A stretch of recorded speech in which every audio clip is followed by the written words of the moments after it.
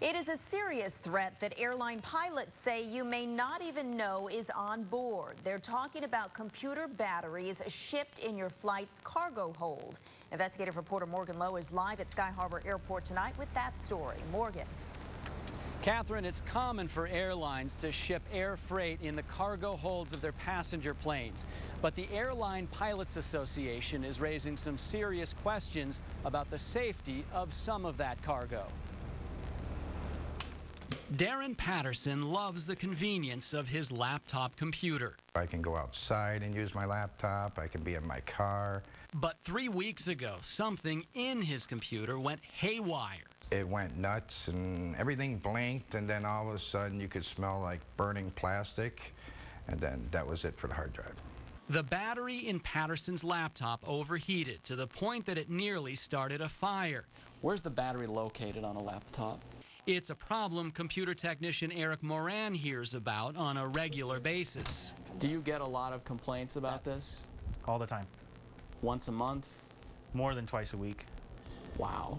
Moran says the culprit is the lithium-ion battery located inside laptops. They're small but pack a lot of energy.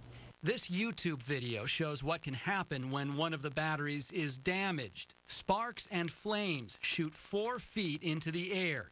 It's easy to imagine how this could injure a person, burn down a house, or even worse. Batteries for electronic devices have been linked to 100 incidents, including fires on board cargo planes and passenger aircraft, 5 of them in the last year and a half alone. Last month in Minneapolis, it was a FedEx jet. In June in Honolulu, it happened on a UPS jet.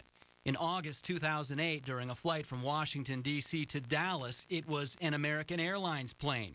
In March of 2008, in Denver, it happened on a United Airlines plane. Earlier that same month, during a flight from Chicago to Tokyo, it happened on another United Airlines flight. Mark Rogers from the Airline Pilots Association says he's most concerned about crates of these batteries shipped in the luggage holds of cargo and passenger aircraft, something that happens every day. We have asked for immediate action because we don't feel the safety of our passengers and crew members can wait.